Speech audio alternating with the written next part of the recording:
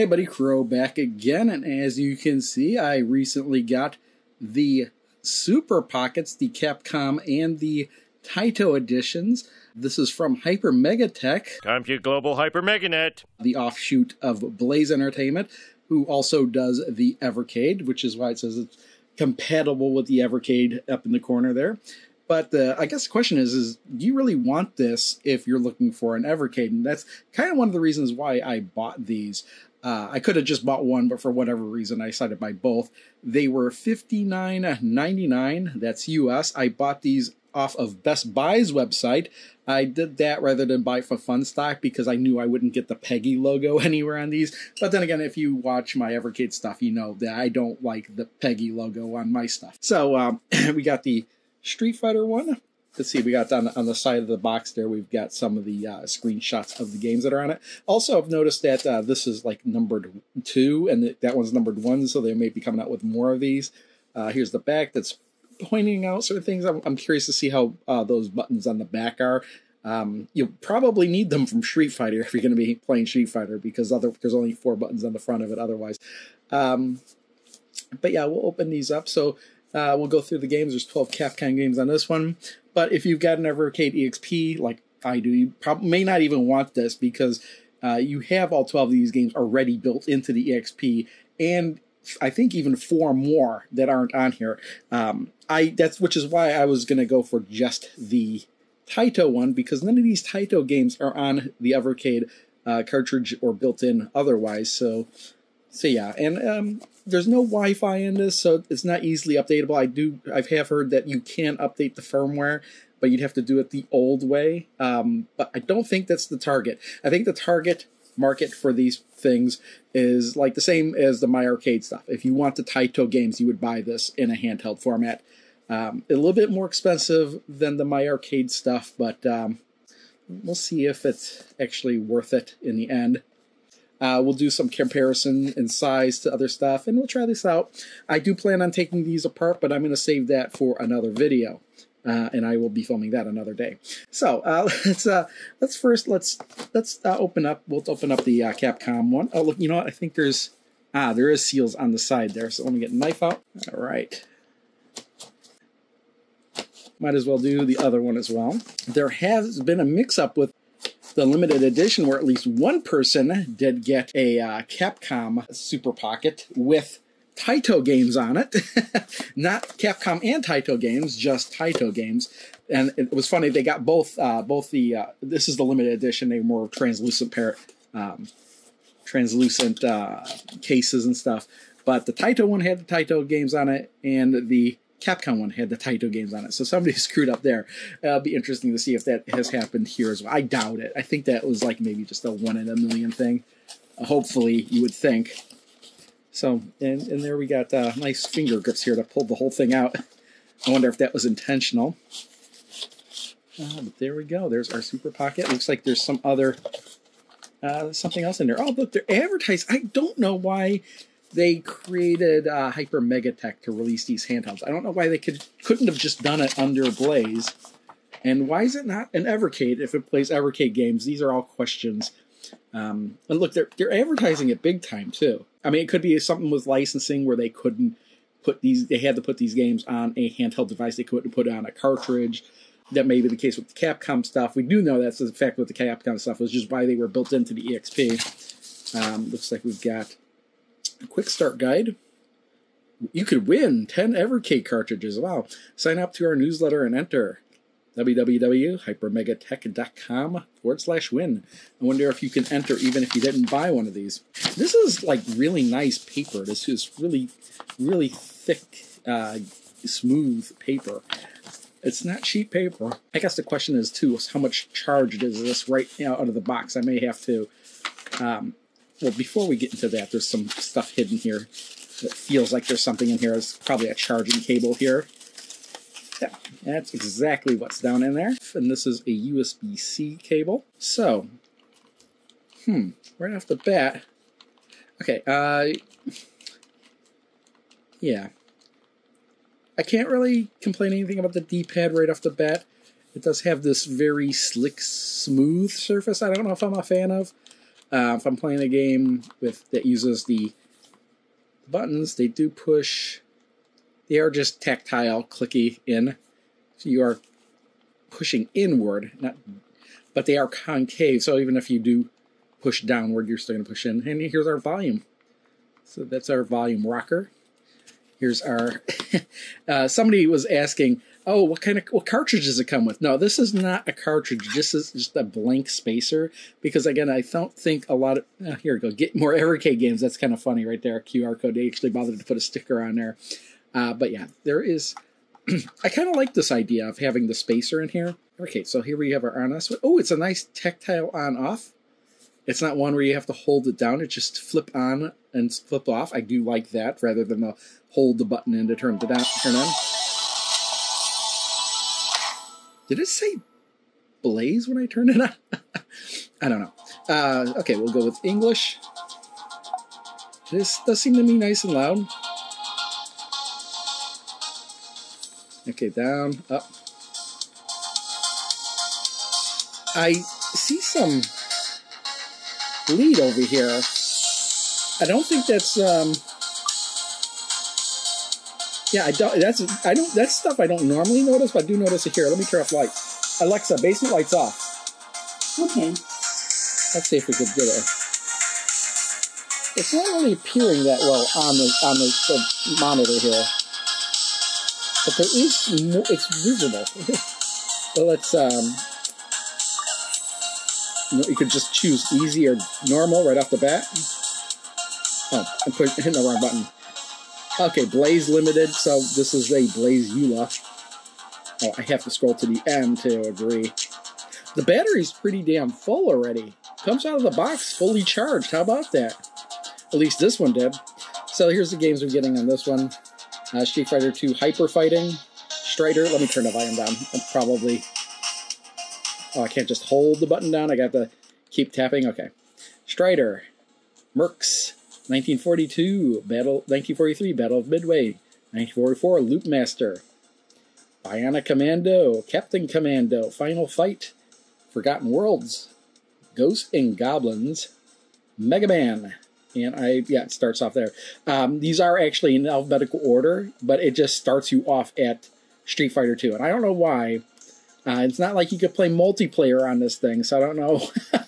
You'd just be playing against the CPU. Anyway, let's get the other Super Pocket open. All right. Same poster. So here's a look at our Taito one. Let's turn this one on. Did it say Blaze? Yeah, Blaze. So what's with the Hyper Megatech thing? Compute Global Hyper Meganet. Okay, this one doesn't have the light bleed. This one does. I wonder if that's something I can fix, because I do plan on opening these up. Maybe it's just not sealed against the screen as well. I don't know. Let's turn the volume down on this one. All right, with this one. Oh, this one actually does start at the beginning. Bubble Bobble. Kadash. Ooh, Kadash is a good one. Again, I would have preferred this one over the Capcom one. I just bought the Capcom one because why not? Check and Pop. Don Doko Don. Elevator Action. Football Champ. Growl. Kiki Kai Kai. That one's not ringing any sort of bell for me.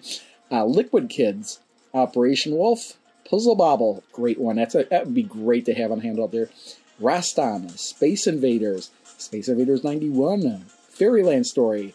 The Legend of Kage, New Zealand Story, Volfied, which is the sequel to Kicks, or at least one of the sequel to Kicks, if I'm remembering correctly, and Bubble Bobble. And yeah, that bubble we started on Bubble Bobble, of course.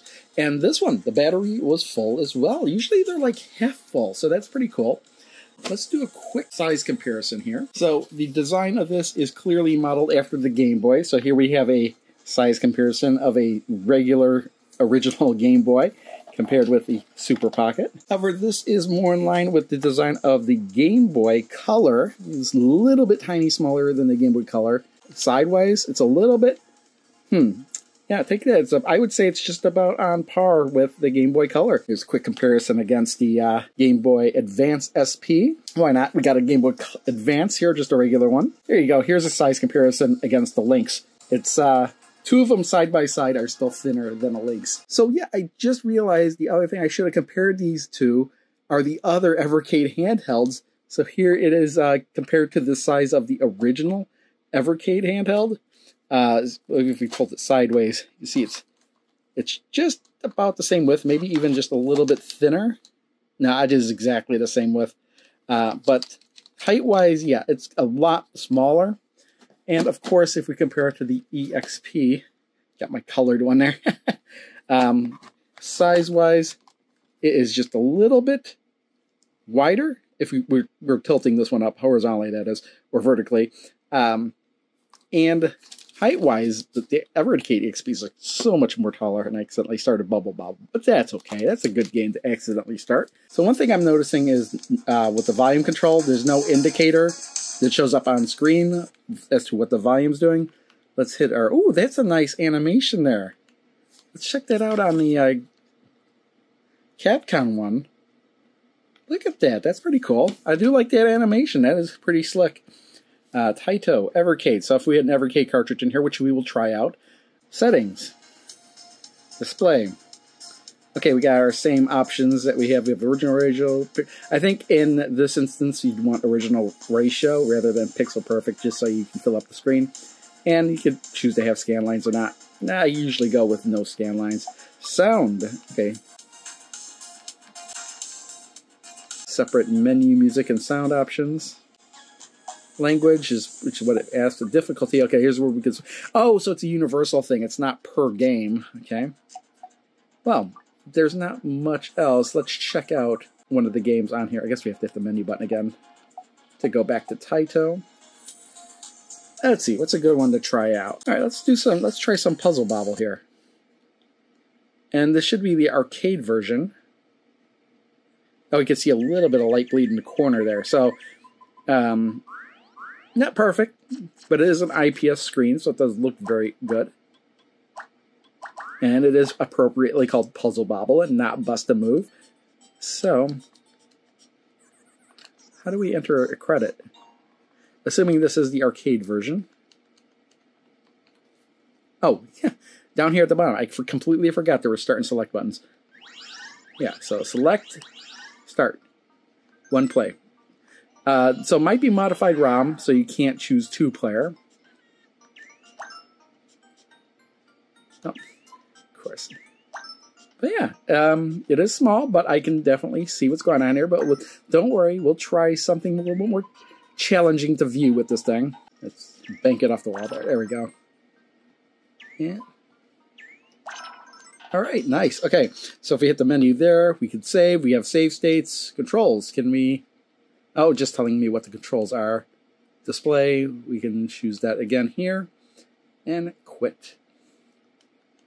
I don't think we need to really take a look at anything on the Capcom collection, but let me grab some Evercade carts and we'll try some stuff out here. Alright, so I've got myself a couple of cartridges to test out. If we click on Evercade, we can see no cartridge inserted. What's Evercade? Okay.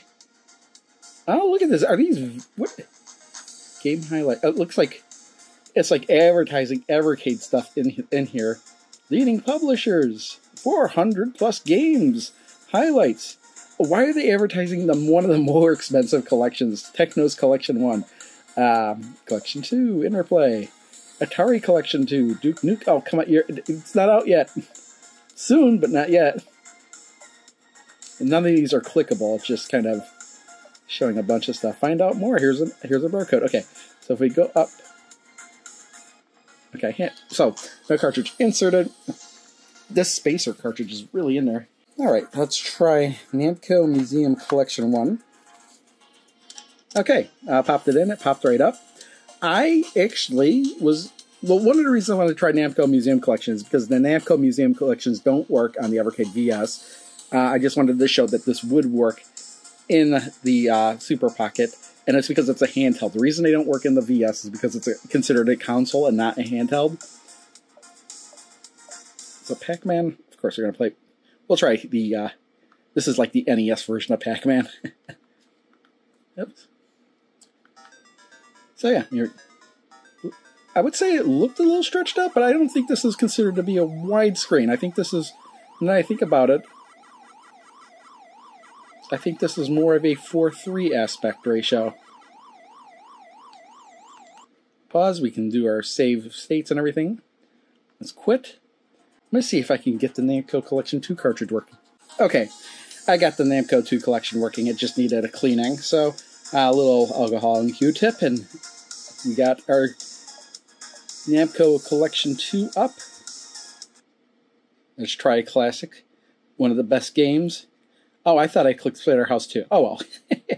But, yeah, Splatterhouse 3, just as good.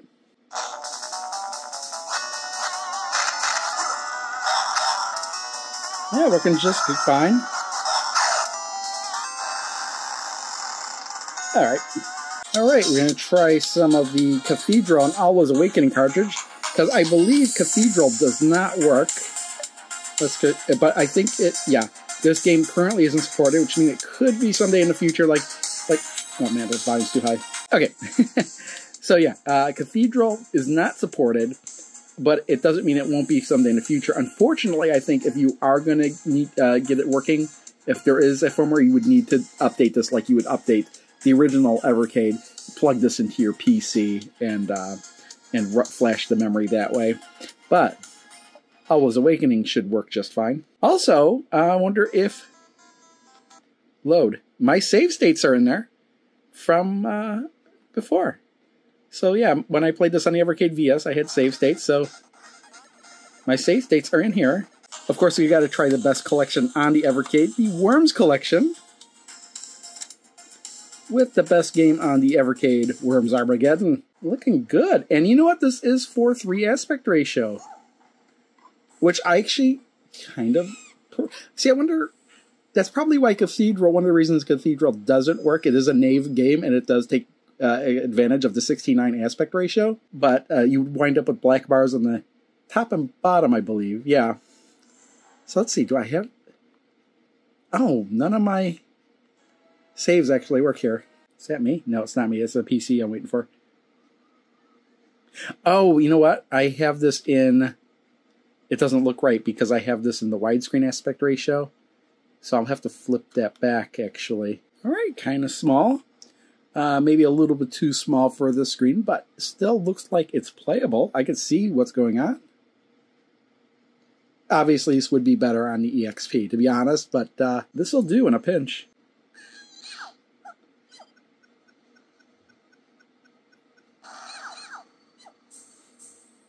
All right, let's try Atari Arcade 1. And I'm interested in something like Centipede, because not only is this a Tate game, but it is it's a trackball game, and I remember correctly, it didn't play very well. Okay, we got credits in there. Oh, there we go. There's our button. Small, really small, but for something as simple as this, it's still definitely doable. I don't know if it's just me, but the controls seem to be improved a bit. I don't know if that's just a universal thing, if that was part of the updates, or if it's the Super Pocket itself. I'm willing to bet this is a universal fix they did. So this definitely is a little bit more playable than it was when I originally played it on the Evercade VS. Oh, that'll be interesting. Let's see what Pong looks like on this thing. I doubt they fixed this. No, in fact, it jumps right into the game right away. Yeah, this doesn't quite work, and this is not really representative of what the actual game was in the arcade. All right, this is the Data East Collection one. I'm just going to put in Burger Time, another Tate mode game. Again, kind of small, but it kind of works. Because the graphics are so simple, it's still easy to make everything out. Nothing's really cluttered or anything. Also, I guess if you want to be an absolute madman, you could take the Spacer cartridge from the Capcom one, put it into Taito one, and do the same for this. And there you go. I think that's more my style, don't you think? There we go. That's the way to be messed up. You know, a funny story is I was talking, we went to, me and my sister and my wife and everybody went to Galloping Ghost Arcade. My sister played Burger Time, and she said to me, she finally understood Burger Time. What do you mean? Oh, Turns out she thought that the pepper was for seasoning the burgers. She just realized that the pepper was for stunning the enemies, and I thought that was hilarious, that she was seasoning the burgers in Burger Time with the pepper. Which, if you think about it, makes a much more logical sense. Total Plan Arcade 2. Let's pop that in there. Let's pick one that is Tate. Try Twin Cobra. So I'm doing these on purpose just because this green, because they are Tate mode, is going to be smaller. This is like the worst case scenario for this device. But other than Cathedral, it has played everything I've thrown at it so far. So this is not ideal, but I'm still having no problems playing it. It's just kind of odd. Alright, figure I'd throw in one of the computer collections. We'll try Commodore 64 Collection 1. Let's see, what do we want to try on this? Let's load up some Impossible Mission. There we go.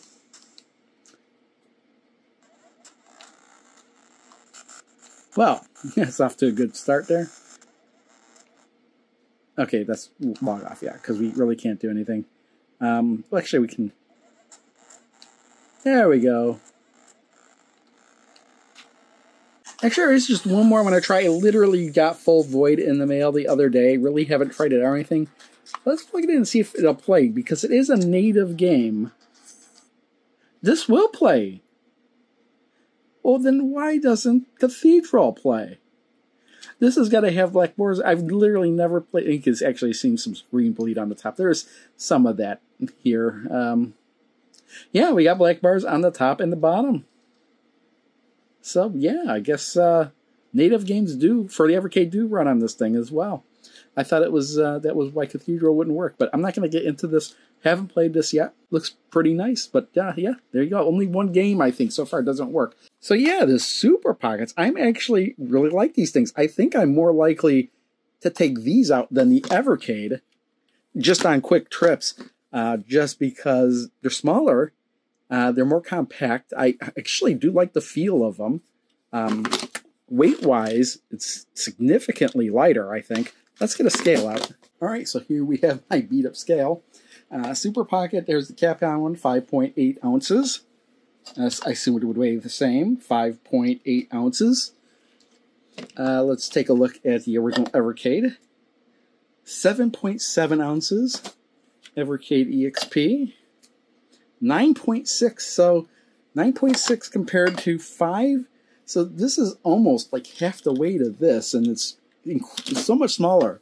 I was thinking, like, why would you want this rather than an Evercade? And to be honest, I could see the appeal now. This is so much more convenient to carry around than this, to be honest. And it's like half the price.